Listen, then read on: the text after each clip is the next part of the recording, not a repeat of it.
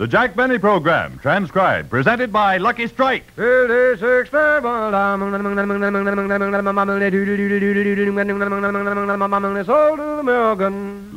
are milder, smoother, and milder, with never a rough puff. Yes, scientific tests prove Lucky Strike is milder than any other principal brand of cigarettes. These scientific tests are confirmed by 3 independent consulting laboratories, and they prove Lucky Strike, mildest of 6 major brands tested. There's no doubt when you light up a Lucky, you get a smoother smoking, milder tasting cigarette.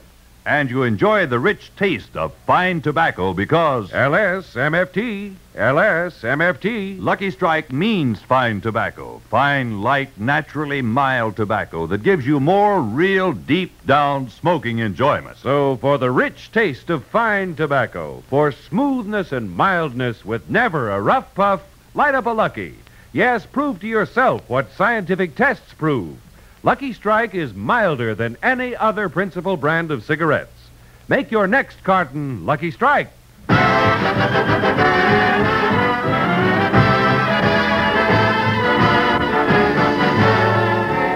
Lucky Strike program starring Jack Benny with Mary Livingston, Phil Harris, Rochester, Dennis Day, and yours truly, Don Wilson.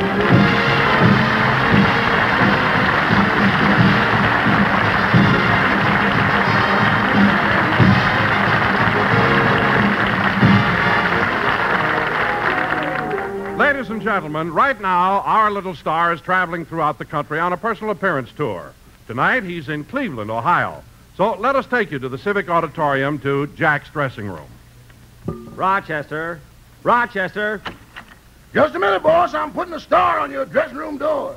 Oh, good. Yes, sir. When people look at this door, they'll not only know that you're the star of this show, but that you also come from California. They will?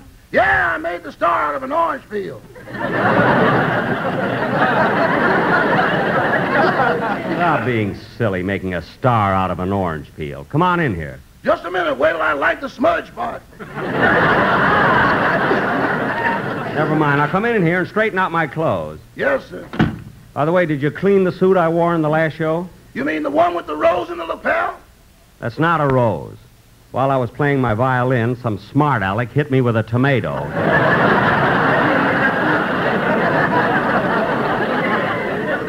You know, Rochester, talking about tomatoes and oranges has made me hungry for some fruit. Well, let's wait and see what the next show brings.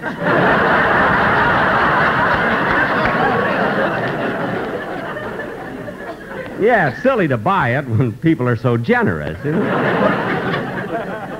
Now, Rochester, straighten up my dressing room table so that I can... Come in. Mr. Benny? Yes? My name is Kearns. I'm a reporter on one of the local papers. Oh, how do you do, Mr. Kearns? How do you do? Now, Mr. Benny, would you mind giving me some information about your personal appearance tour? That is, where do you go from here? Well, tomorrow night we'll be in Pittsburgh, Tuesday Buffalo, Wednesday Toronto, Thursday Syracuse, Friday Montreal, Saturday Boston, and next Sunday, June 4th, at Carnegie Hall in New York City for the Damon Runyon Fund. And our last day, June 5th, is in Scranton, Pennsylvania. And then we sail for London to play the Palladium Theater. Well, you certainly have a heavy schedule with your radio program and all. Oh, no. You see, today I do my last program of the season. Oh, I didn't know that. You know, I'm one of your regular listeners, and I'll certainly miss you during the summer. Well, thank you. In fact, I'll miss your whole gang. Well, they'll be very happy to hear that. Say, Mr. Benny, I just got an idea that would make a very interesting story for my paper. Your cast has been with you for such a long time. I'm sure my readers would like to know how you first met each one of them. Well, let's start with Mary. She joined me on the radio about 3 months after I got started. I was in Los Angeles at the time, almost 18 years ago. I happened to step into the May Company. As a matter of fact, I bought this shirt I'm wearing.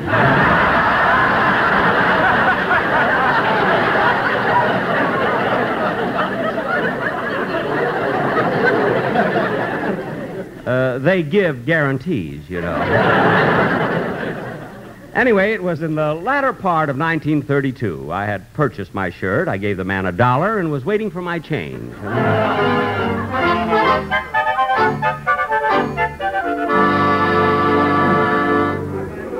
I don't know why they always have to go upstairs to get the change.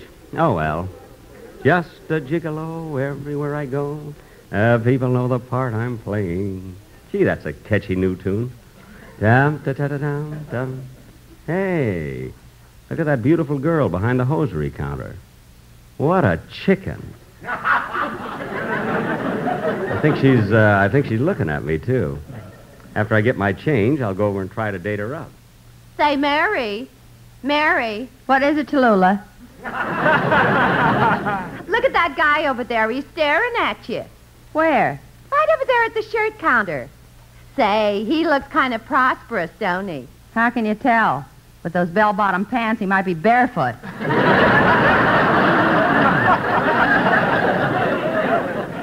Look at him. He's winking at us. Yeah. And get a load of that straw hat he's wearing with the bright red ribbon on it. Yeah. And look what it says on it, the Waukegan Kid. Hey, Tallulah, he's tipping his hat at us. Yeah, he's got the string in his pocket. Oh, wait a minute. He's coming over here. Do you want me to take him, Mary? No, I can handle him. Just a gigolo everywhere I go. People know the part I'm playing. Look, he's walking like Theda Bara.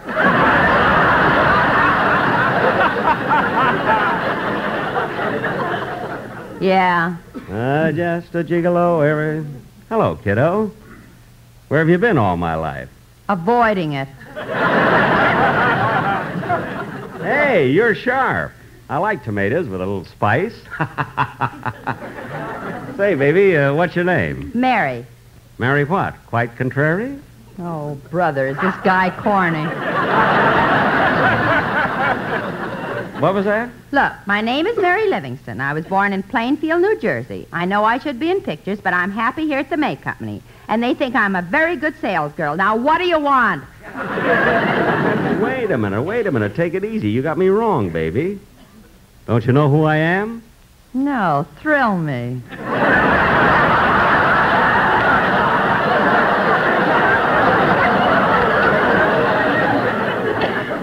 Well, take a grip on the counter, baby, because I'm going to enlighten you.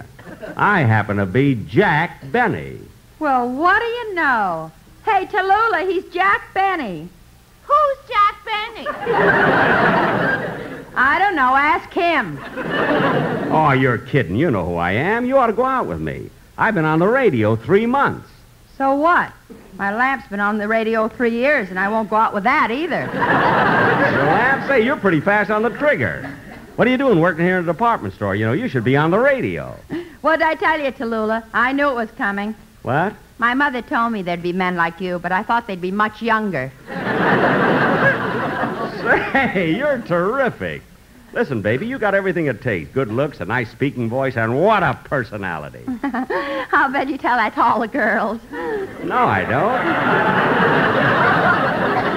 Now, listen, Mary, you ought to be on the radio with me. I'll get you places. You'll be a big star. Say, you're not kidding, are you? Of course not. Look, why don't you meet me tonight for dinner, and we'll talk things over.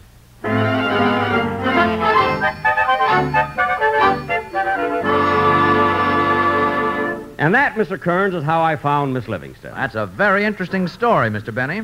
Thank you. Don Wilson's been with you for a long time, too, hasn't he? Yes, I don't know what I'd do without Donzie. But, you know, there was 1 year when I really got mad at him. It happened in 1946. It was the opening of that season.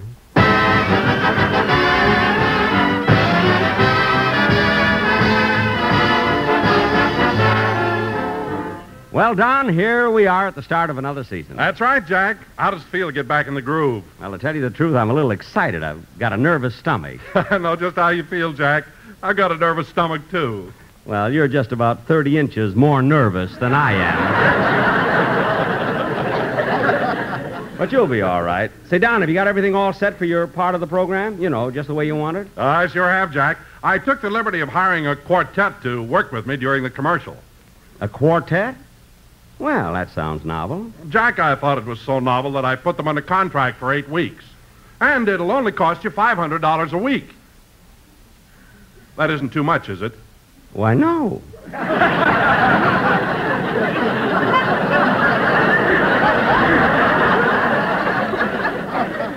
I mean, no. I mean... Don, that quartet must be sensational for that kind of money. Oh, they are, Jack. Now, this will start a new style in radio.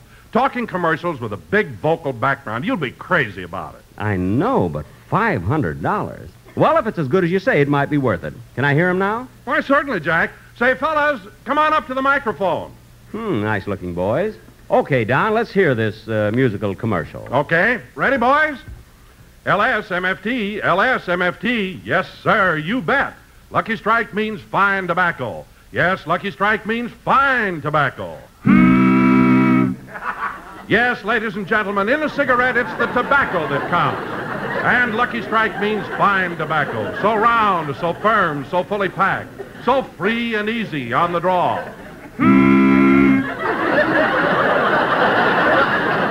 Lucky Strikes are made of that fine, that light, that naturally mild tobacco.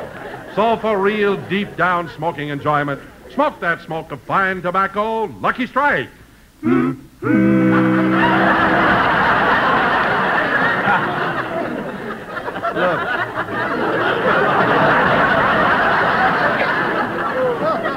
Look, for this, I'm paying $500? Yes. Don, Moby Dick. Get them out of here. Oh, now don't get excited, Jack. They can really sing. Now give them another chance. Well, okay, but they better sing good. Oh, they will, Jack. All right, fellas, take it. LSMFT, pop, pop, pop, pop. LSMFT, pop, pop, pop, pop. LMNOP, pop, pop, pop, pop. Oh, Robert E. Lee. Pop, pop, pop, pop. Robert E. Lee. FPLSN, me. Oh, cherchez la femme, oui, oui. LSMFT, la la la la la. MFT, la la la la la. That's the smoke of smokes for me, la la la. Stop waltzing! Boy, stop dancing! Wait a minute!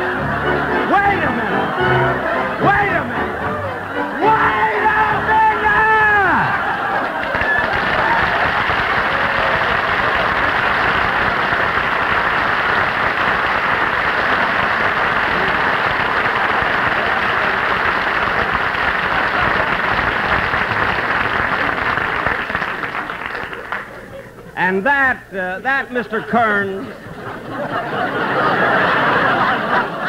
And that, Mr. Kearns, was why I got so mad at Don Wilson.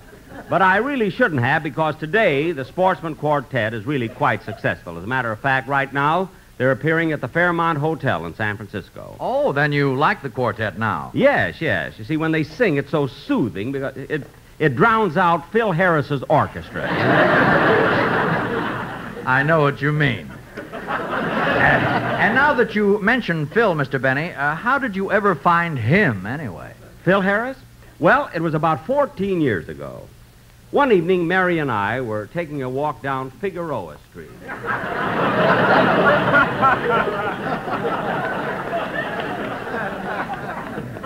Say, Mary, we've walked quite a ways. Say, before we catch the bus back home again, would you like to step into this nightclub and relax a little? What nightclub? This place right here. They got a band and everything. And look at that poster on the wall. Phil Harris and the sweetest music this side of the Hyperion Outfall.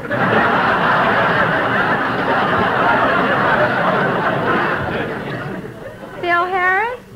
I never heard of him. And what a nightclub. This is an awful joint. I don't want to go here. Well, look, Mary, I'm looking for an orchestra leader for my program. Maybe this guy'll be the one. Come on, let's go. But, Jack, it's way down those stairs. What's the difference? Let's go down anyway. And watch your step, will you?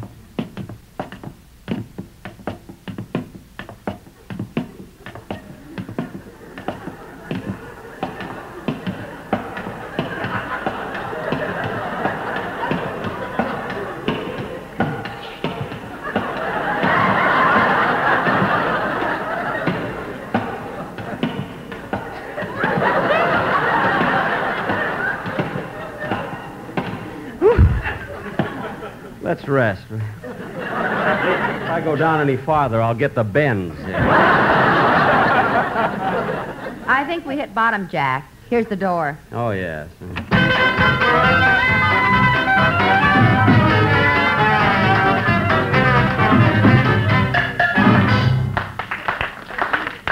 That guy Harris, hey, he knows all the new tunes. Yeah, but how can people dance on that bare ground? Well, they probably sprinkle it with water to make it slippery, and it helps keep the dust down, too. Let's find a table. Well, maybe that man will get us one. Oh, yes. Pardon me, are you the waiter? Well, what do you think I am with this napkin over my arm? A new father?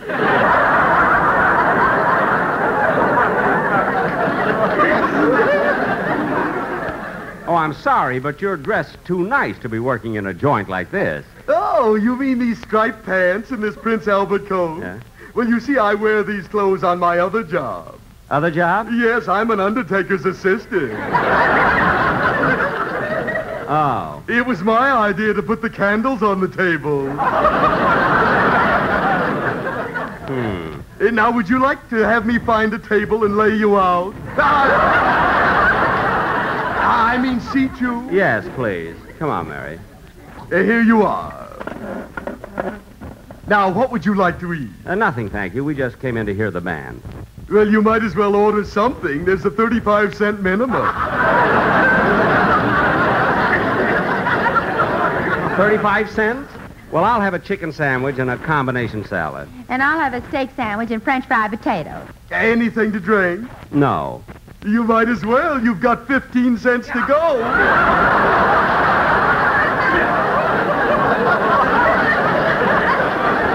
Oh, well, bring us coffee. Imagine that waiter, an undertaker's assistant. Jack, look. The show's about to start. Good, I'm anxious to hear this guy, Phil Harris. Hiya, folks, and welcome to our little club. This is your orchestra leader and master of ceremonies, the one and only Phil Harris. Are you glad to see me? Well, we've got a nice crowd here tonight.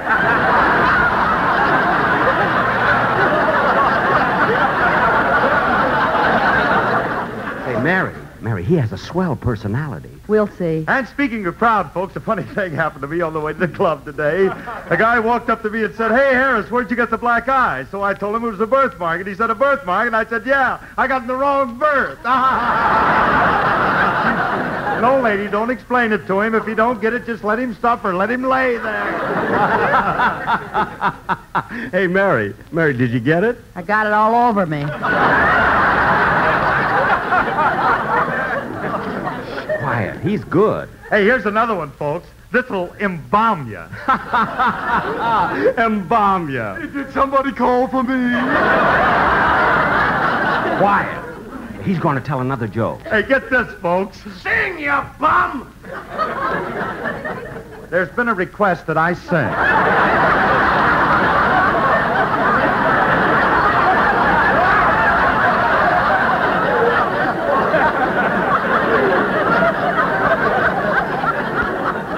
So now I'm going to do a little number that I wrote myself. It's entitled, "That's What I Like About the South." Won't you come with me to Alabama? Let's go see my dear old mammy. She's frying eggs and broiling hammy. That's what I like about the South. Well, folks, that concludes our first show. But don't go away. We have another complete new show in 5 minutes. Say, Mary, this guy is terrific. He'd be great on the radio. He's got something new, something different. Oh, you say that every time you see a man with hair. Look, I don't care what you think. I'm going to get him over here. Hey, waiter! Yes? Will you please bring the orchestra leader over to my table? I'm sorry. He doesn't come with the 35-cent dinner. Never mind the wisecracks. Bring him over here. All right.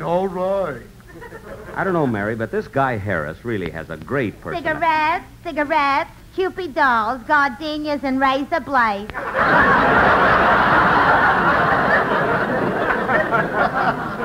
Imagine razor blades. Oh, miss, give me a package of cigarettes, please. Yes, sir, what kind? Lucky Strikes. Jack, do you smoke Lucky Strikes? Certainly, Mary. They're wonderful. And who can tell? I may be working for them someday. Oh, by the way, miss, what's that you've got on your tray there tied up in a pink ribbon? That's a lock of Mr. Harris's hair, 20 cents.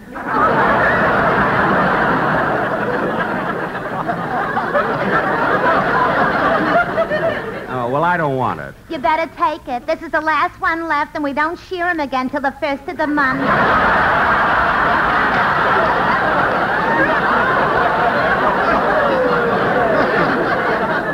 No, thanks just the same. Here are your lucky. Thank you. Say, Mary, she's kind of cute. You know? Oh, you fall Wait a for... minute. Here comes Phil Harris. Hey, I understand one of you cookies want to see me. Why, yes, sit down. This is Miss Livingston. Hiya, babe.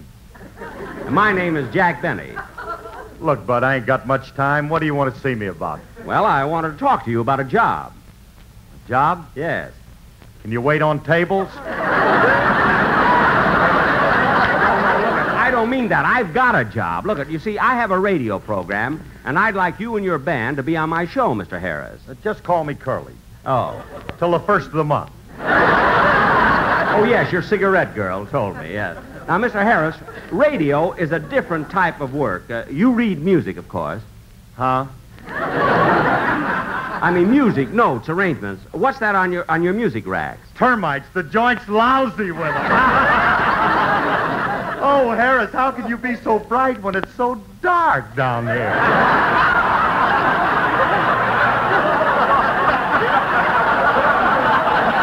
See, Mary, this guy's got a terrific sense of humor. He'd probably be able to write my jokes for me. I'll settle if he could just write. Now,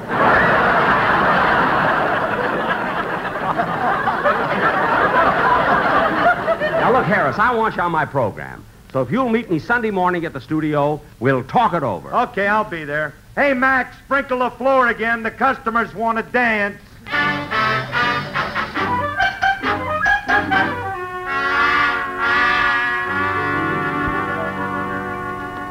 And that, Mr. Kearns, is how I met Phil Harris. Well, that's quite a story. And Mr. Benny, just how did you discover Dennis Day? Dennis Day? Well, to tell you the truth, Mary discovered him. Really?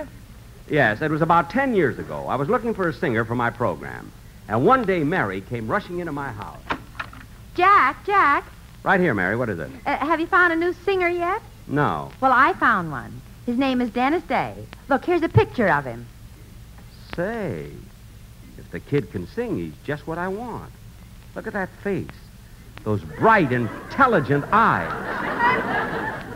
I knew you'd like it. So I called his house and told him to come right over so you could meet him. Well, Mary, when he gets here, let me do all of... Ooh, maybe that's him now. I'll answer the door.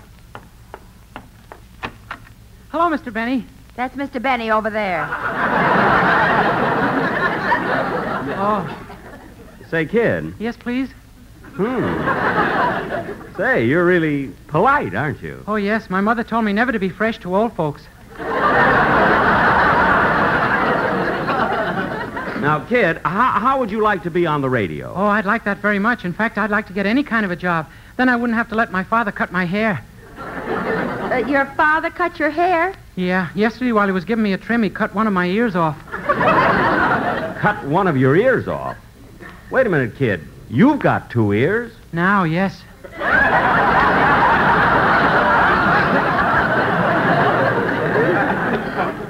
Look, Mary, I don't... But, He'll never do. Jack, He'll Jack, never do listen. this, fella. Jack. He won't be good, I'm telling you. He'll never... I won't be able to stand him, I know. Jack, you can just use him to sing. He doesn't have to say anything. I guess so. Well, kid, how would you like to work on my program? Well, I'll have to ask my mother first. Your mother? She's right outside. I'll go call her. Oh, Mother! Mother! Don't mind her greasy overalls. She just came from work. Oh. Mother, this is Mr. Benny. How do you do? How do you do? Now, Mrs. Day... she had to put her pipe wrench on my piano. What are you mumbling about? Mrs. Day, I'd like to have your son on my radio program. Oh, Mr. Benny, you don't know what this means to us. Just a few minutes ago, my son was nothing, and now he's the star of your show. Star? He'll have lines to read, songs to sing. He'll have his own dressing room, and he'll be treated with the utmost respect. Yeah, utmost. Now, look, Mrs. Day, I want your boy to be on my program, but I just want him to sing a song. Are you trying to hold him down? My boy has talent. He'll sing 2 songs. Mrs. Day, put down that wrench. Not on the piano. Don't shout at me. Nobody shout. And you've got a lot of nerve invading the privacy of a man's house. After all, this is a private home. What's private about it? You've got a lemonade stand on the lawn, a jukebox in the living room, a payphone in the hall, and a row of Bendix washing machines on the back porch.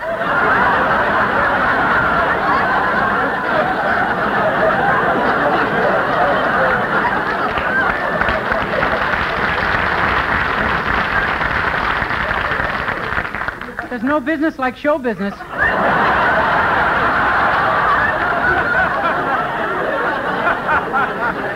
Now, look, Mrs. Day, if you want your boy to be on my program, just be at my lawyer's office tomorrow morning. Gee, he's suing us already. I'm not suing you. And go. Gee, I'm afraid, Mary, really. That was quite a story, Mr. Benny. And I understand that through the years, Dennis has learned to love you like a father. Yes, but his mother still hates me. By the way, Mr. Benny, while you're off the air for the summer, who's going to replace you? Oh, I'm glad you asked me that. We have a wonderful show for the summer. Now, my time every Sunday will be filled by Guy Lombardo and his orchestra. And it's really a very, very fine show. Oh, yes, he's great. Say, boss, you'll be on in a few minutes. Oh, thanks, Rochester. Well, I got to be running along now, Mr. Kearns. Goodbye. Bye, Mr. Benny. Say, Rochester, you've been with Mr. Benny for a long time, haven't you? Oh, yes, about 12 years. 12 years? Say, that is a long time. Yes, sir. Well, Rochester, I suppose your salary's increased considerably since you first started. Well, Mr. Benny gave me raises for the first 4 years, and then it suddenly stopped. Why? What happened? He adopted me.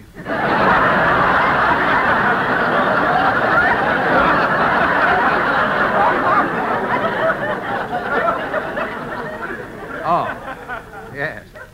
Say, Rochester, what's that lying on the dressing table? Uh-oh, Mr. Benny forgot it. Oh, boss! Yes, Rochester? You forgot it again. Oh, well, I got to get right on the stage. Throw it to me. Well, what do you know? He caught it right on his head. See you later, Mr. Kearns. Goodbye, Rochester.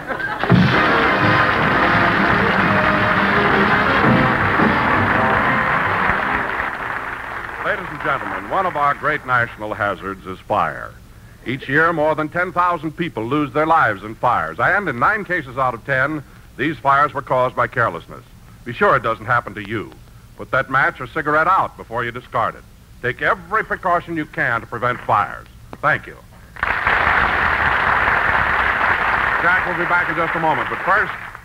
In a cigarette, mildness is a true measure of smoking enjoyment. So light up a Lucky, because Luckies are milder, smoother and milder, with never a rough puff.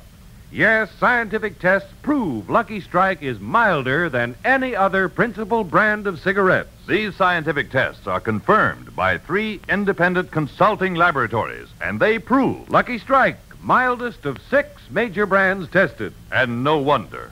It takes fine tobacco to make a fine cigarette. And LSMFT. Lucky Strike means fine tobacco. Fine, light, naturally mild tobacco. So for more real, deep-down smoking enjoyment, for a milder tasting cigarette with never a rough puff, smoke a Lucky. You'll enjoy the smooth, rich taste of Lucky's fine tobacco. You'll prove to yourself what scientific tests prove. Lucky Strike is milder than any other principal brand of cigarettes. Try a carton of Lucky Strike.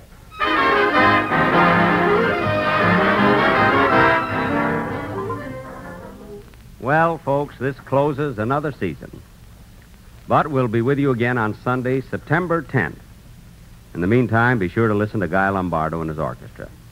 I want to thank everybody connected with my show and all you listeners for making this past season so pleasant. Good night, everybody.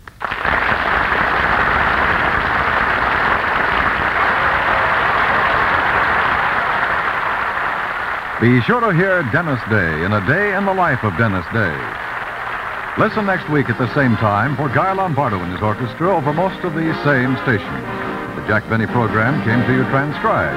This is CBS, the Columbia Broadcasting System.